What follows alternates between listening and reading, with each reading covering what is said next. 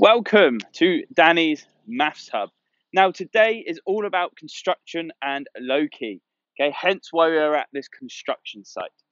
So over the next 5 videos, I'm going to show you how we can perfectly cut a line in half, perfectly cut an angle in half, construct 3 different types of triangle, and maybe if there's enough time, there may be a bonus 6th video where we look how we can draw a perpendicular line. So today we're going to look at how we can cut a straight line perfectly in half, or a better word to use, bisect. Cut it perfectly in half.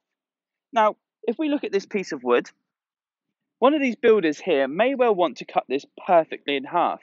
And yes, they could measure it and work out maybe it's 1.2 meters. They maybe get a little bit more accurate and measure it down to 121 centimeters. They can even get more accurate and measure it in millimeters. However, no matter how much small we go, there still be maybe a little bit of rounding issues to get the exact size of this piece of wood. So how can we possibly cut it without measuring it? Well, this is when your wonderful device, a compass, can come into play. Now, I'm working quite big here and I haven't got a giant compass, but I have created my own using a brick and a piece of wood, if you believe it or not. Now, if you get your compasses out, please pause the video and get your compasses out, and I'll explain how this relates to your compass. So how is this the same as your compass? Well, this brick is going to be my pointy bit of the compass. When I put this down, this will hold it in place, just like your compass does with the pointy bit. When you stick that into the piece of paper, it will hold it into place. So this is going to be my point. This bit is going to be my pencil. It's nice and pointy, so I'll be able to see exactly what it does in the sand. So how could I possibly use my compass to bisect, meaning cut in perfectly in half, this piece of wood, this straight line? Now, if you're struggling to grasp how this is possibly a compass, if you look in the corner here, or maybe here, haven't quite decided which side I'm going to put it yet, you'll see exactly how I'm doing it with a real compass, okay? So how do we do it? The first thing you have to make sure is that your compass is over halfway. Okay, so this compass is actually the whole length of the piece of wood, which is perfectly fine, but I'm just going to make it a little bit shorter. I'm going to make my compass a little bit shorter, but making sure it's over halfway. If it's not over halfway, this method will not work. So what you need to do is getting your compass and pulling it apart, putting your pointy bit at the end of the line and stretching it to make sure it's over halfway.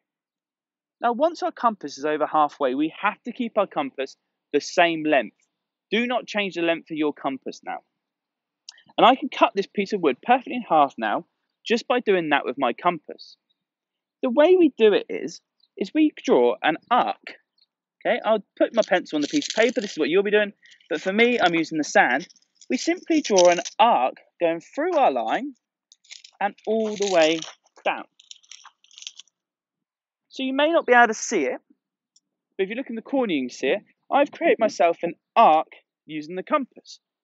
Now, what this arc tells me is that no matter where I am on this arc, I'm the same distance away from the end of my straight line.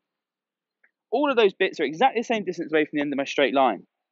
Now, keeping my compass the same length, I'm going to go to the other side of my straight line. Put my compass, the pointy bit at the end of my line, and I'm going to do exactly the same thing again. I'm going to draw another arc going all the way around my line. And hopefully you can see, if not you can see in the video above, is that my 2 arcs have now crossed each other. They've crossed each other here, and they've crossed each other here. One above, one below. Now all points of both arcs are exactly the same distance away from either end. So this arc, same distance away from this end. This arc, same distance away from this end. So at these 2 points is when these 2 points meet. When here is exactly the same distance away from both ends, and the same as the other end, which means this has to be perfectly central to our straight line. If I was to draw a line with a ruler and a pencil from that point to that point, going through my line, it means I'd have cut it perfectly in half. If I got a ruler and went like this with my pencil, I know that this point here is exactly halfway. That is that piece of wood cut perfectly in half if I was to cut it right here. Thanks to those arcs. Now, if you're going to answer this question in an exam paper, leave those arcs on the piece of paper. Leave that line you drew on the piece of paper. This is telling the examiner exactly how you did your work. Now, it doesn't matter if the line was like it was, or even if the line was like this. So I'm going to rub out all my workings at this time. You never rub out your workings. If my line was like this, my method doesn't change. I'll still get my compass, put the point at one end of the line, and draw myself an arc.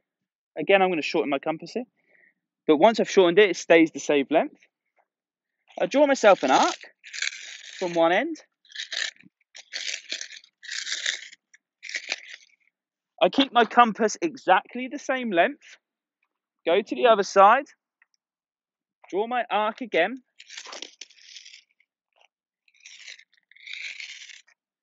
And then where these two arcs meet, here and here, if I now join them with a pencil, so take the pencil out of my compass and use a ruler, this point here is exactly the same point I found earlier, the halfway mark. So that's how you bisect a line.